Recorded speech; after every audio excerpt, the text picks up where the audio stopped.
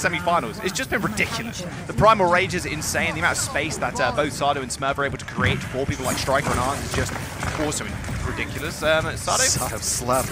Yeah, slept right out of the gate. Okay. Well, Philadelphia's running something weird here. I mean, they've got the Reaper and a Genji. You don't see that together a whole lot. So running the shooty shotguns.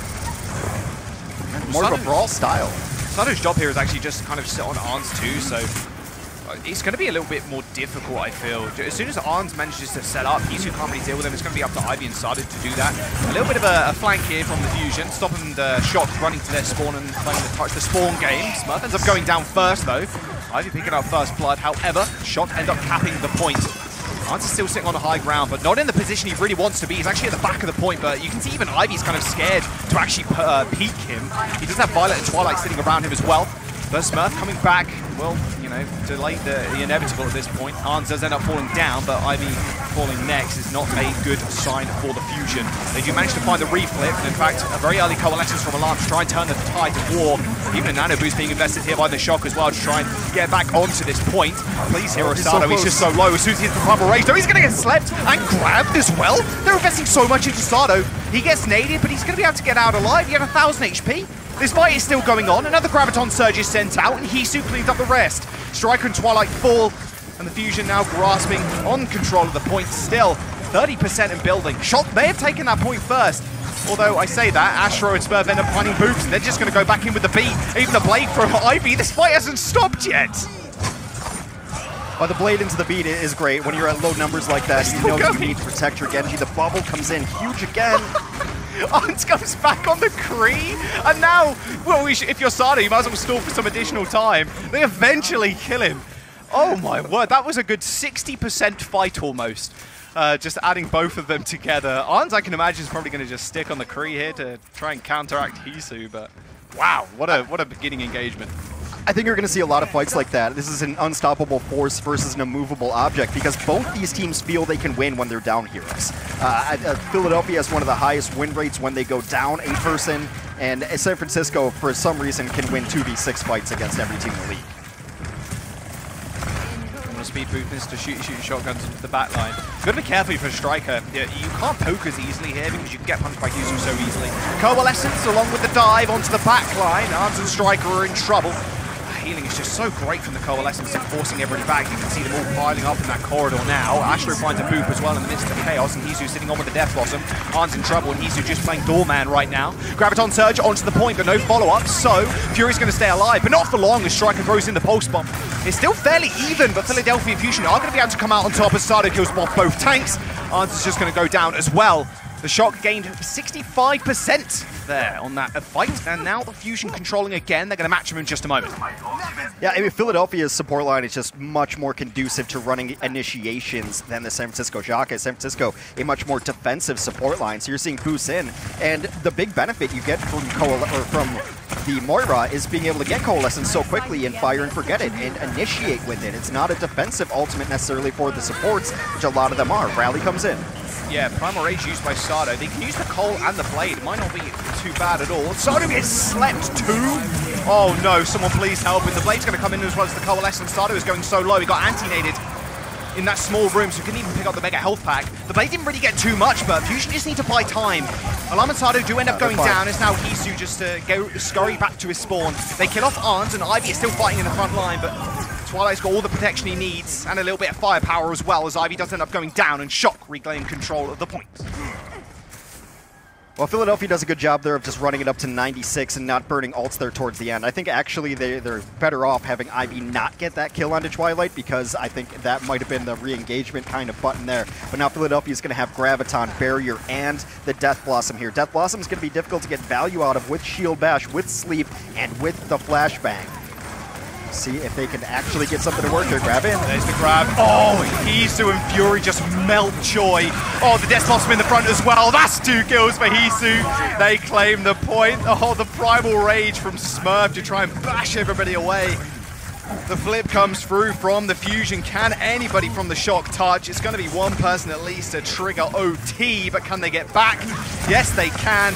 But Smurf, with no Primal Rage left, isn't going to survive too long against Hisu. A Pulse Bomb gets thrown in as well, but even Hisu with a very aggressive TP forward. Arns with the high noon to spread everybody from the point, but it doesn't matter. Their coalescence is going to help them finish this one off, and downtown belongs to the Fusion. It's a really interesting composition from Philadelphia, and I think it's just really smart. They know that San Francisco wants to run dive, especially on control maps. When you see Smurf in, you know that the Winston's going to be there, and there's really no better counter to a Winston than having a Reaper of your own, the giant hitboxes, the straight brawl-up style, and then it's almost just like an old soul orb. Like, Winston's there, and you're just gaining health by plunking him away. A great style there, and Smurf, well, he straight up was not having a good time. Yeah. It always kind of sucks when you're running into the Reaper, because you end up going in the bubble, you're like, haha, I'm safe, and then Reaper just two-shots the bubble almost, and then just kind of walks towards your face. Plus, one headshot with the Hellfire shotgun's really close up with all the pellets hitting, you almost die. So, yeah, it can be rather punishing. Reaper also with the ability to escape too. Fusion still sticking with this comp, although they're running the Wrecking Ball this time around instead. A lot more disruption either. It's going to be Ivy versus Ons, but it's Genji versus Widow instead. But someone has to check Ons. You can't let him free fire. Definitely not. It's going to sit on him, I can imagine. Oh, or Sada's going to do just that. Look at the protection, though, they're throwing onto Ons. They know if they keep him alive and give him the space, he can get the work done. One of the sharpest shooters, not only in the West, but just in Overwatch in general. Anton Sniper, he's got that name for a reason. And Isu's already burned the rank form here, so he's going to have to play a little bit more safe, and so does Astro. Arns was almost mid-air, it looked like there, and he hit the headshot. That's a good start. Dueling out with the Moira, not something you want to do unless you're behind a shield. Oh, Ivy may have taken out Violet, but it's all over. Like, Arns is on fire currently. He's warmed up in the semi-finals, and now he's clicking the heads. They claim control of the point first. And it's not like Philadelphia doesn't know that this is coming, and they're sending people after it, but it's essentially Ivy and Sato trying to take down 6 people in the form of a sniper, because San Francisco's giving all the support in the world to Ons. These immortality fields are coming down. The Discord is going on ham as soon as he comes in. Everybody is playing around Ons. They understand that this map can be decided by a Widowmaker and a Widowmaker alone. And despite Philadelphia, oh my god! Oh my god. Yep, well there it is. You reset. There's literally nothing you can do. You don't have enough healing to do anything here. Like, you just don't. Oh, strike. Oh no, he's -1 HP. Someone please heal him. There we go. Nice one. Okay, so you go for the reset again, but Arnt's going to be able to get sights up here rather shortly, X. Yeah, and now he's going to know when he's getting dived, and the rest of his team's just going to be there again, so it's absolutely no worries. Also, Striker out in front of him is a great move. What? Solo was in the back line that entire time. 3 people surrounding Violet. Wasn't enough to actually save him. The power driver with the mine. Sato now just paying attention to Arns, or at least trying to. Now he hasn't got the protection that he really wants. Twilight unleashes the window, but he ends up going down. San Francisco Shock, it's okay to lose the point here, to be fair. You're up to 86% and a little bit more. Shock are more than happy with that. Coming into the next fight, they have Supercharger. They're going for the Flux too. Arnt's making a couple of switches, though. It's changing over to the Kree now. Okay, the McCree helps a lot against a Reaper and a Genji. Of course, Flashbang is something you think about a lot, but both of those heroes, I mean, you hit him with a single headshot, and then you're going to bait out deflect, you're going to bait out dash away, and also hitting a Reaper with a headshot, you can also bait out raid form. So, yes, Flashbang is good against those heroes, but single shots from Ons will also shut them down. Really early coalescence here, but Sato actually went all the way into the back line and got insta-killed. Immortality Field's already been used, and Choi just kills 2 people. Now, look at all the ults they have. They can just throw everything here in at once. They're going to, you go for the flank, kill off Alarm as he's already used Phase. There's a bit of Street Blade coming out from Ivy, ends up going down. Twilight Striker just fill up the kill feed, and Shock find the flip. 93% now for the Shock, and they still have not only a pulse bomb, but they have the Flux as well. It seems almost impossible now for them to lose this. Sato dies before he can even get to the point. Violet with the Discord Orb, a hold, a rock, and that was it. Arnt just finished him off with a final shot, and they're going to tie up Busan. Hi, we talk about how these are the best teams in North America, and sometimes when you watch them and the switches they make, the adjustments they make mid-map, it does seem like San Francisco and Philadelphia are playing chess when everyone else is playing checkers. And just the insta-switches, knowing how things are working out for your team and what needs to be fixed, what's the counter, what do you anticipate, like the film study is there. Both these teams seem super prepared, 1-to-1 on our first control map, and man, I hope we go to 7 today. That's all I ever hope for, is some good Overwatch. Yeah, don't forget, this is a best of 7. first to 4. We could go to 8, 9. If they just continually draw. But signs point to no on that one, unfortunately. Yeah, 'cause it's not a UK versus South Korea in the World Cup again. Stunning. Look how much they're putting into Arns at this point. They're just helping him set up on the high ground just permanently. And they're actually just going to do a little bit of a switcheroo. Now as they do swap sides of the map, as Philadelphia Fusion know that they can't really give Arns the space, but they're not really given a choice in this matter. It's literally just like they move one side and Shock moves the other. They move that side and then Shock then rotates again. You can see it right here. The point does end up getting capped by the Shock. Fusion have a little bit more point presence though with this Mei from Ivy, but now Arns can set up in the back line, and if you don't pay attention to him, he's going to start clicking heads, and it's going to be up to Hisu to try and chunk him out from afar, but it's just the hardest thing to do with a McCree. Philadelphia is giving Arns a ton of respect, and well-deserved, because they are just sitting behind pillars. No one is even peeking. Just ring around the rosy Hex. They can't get in, though. I mean, they've got a Lucio in Astro to try and charge forward. There's the wall also. The Immortality Field gets used to try and save Smurf. It ends up going down, but they still manage to navigate themselves to the high ground without losing anybody. One big cooldown down. Oh, a headshot onto Arns, and Hisu finishes it up. The Coalescence is going to be good as well to end this fight. That's what they really needed. This bunker strategy from the Shock, just protecting the President Arns. It's only going to work for so long. As soon as Fusion gets ults online, yeah, speed boost, Coalescence, and then Ivy going for the flank. They managed to cap the point as well, but Shock with not a bad time at all. 47% already built up. Well, at some point with a Lucio, they were going to catch up to them. Ivy was able to put down a nice wall, and it forced everybody to stay around to try to keep the tanks alive. And then after that, a nice icicle headshot and a cleanup onto Arns. And with the raid boss down, Philadelphia boosts in and cleans it up. Striker going down early. That's a loss you can afford to take and still try to push in.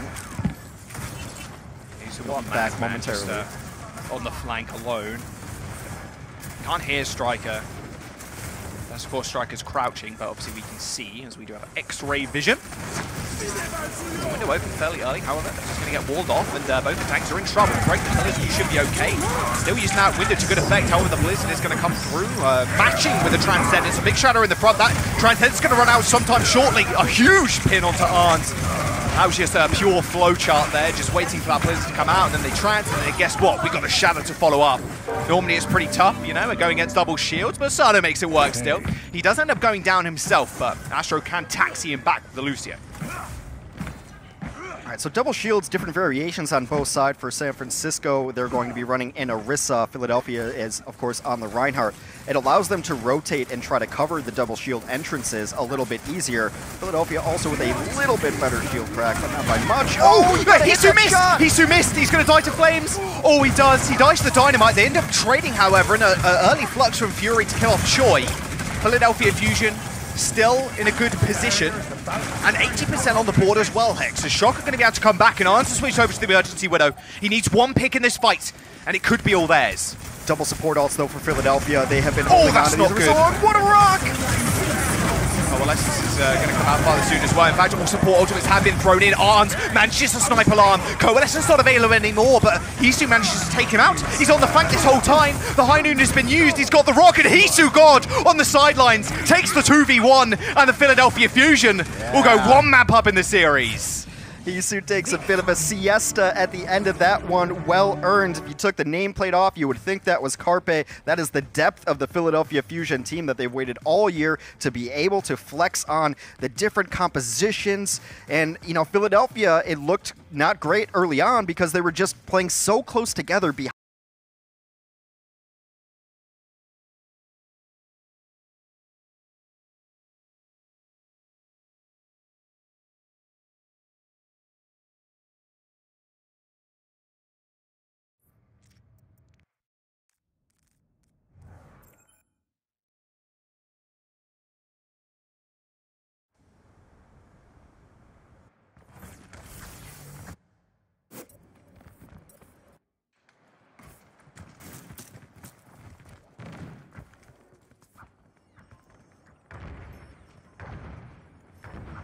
They had a plan going into it, but yeah, that's the last time Philadelphia was able to beat the San Francisco Shock.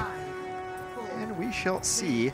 Arns on offense is going to be on the Sombra first, but maybe this is just to allow the versatility. Well, they're going to know that Hisu's on this Sombra as well. I wonder if Arns does end up switching. I'm not sure he is. He's kind of doing damage, less about scouting. High ground control, name of the game for Watchpoint Gibraltar. You see Smurf just kind of escorting the payload. I mean, the best thing for Hisu here is basically just to get behind the enemy lines and just start poking at the tanks. Hisu's going to be able to get priority control of the health packs. Well, oh dear, inside his own bubble. And Choi, oh, whoops daisy, gets booped off the map as well. There is someone still pushing the payload. It is Striker. Fury cleans up the rest though and stops the payload from moving too. Now Hisu can just set up really well. It's kind of a soft counter to Striker too. Striker says, yeah, that's a pretty stacked skill actually. It's a kind of a soft counter to the Tracer, because if you hack all the health packs, Hex, you can't really scurry anywhere. You literally have to go back to your healers in order to get healing. So it can be very annoying for Striker to actually get a lot of space and do work in the backline. And it's also going to be somewhat difficult for Twilight to heal the Tracer as well. I mean, Tracer's a small target far away, and you don't really want to be standing still as a Tracer. So it's up to Violet to just try to toss him packs, and that's less packs for everybody else. Tracer pretty fast. More packs. Should be fine. Get around the corner. Slow, grueling push here. Oh my god, they were so low. Oh, the nano boost onto the blue box. Oh dear, he does get slept. Oh, and they leave him too. Oh, this is disaster. Sado just leapt up to the moon and then got slept and hacked. And now the EMP's going to come out though. Smurf, Choi, Arns, they've all been hacked. Striker sends out the post bomb but doesn't quite find anybody.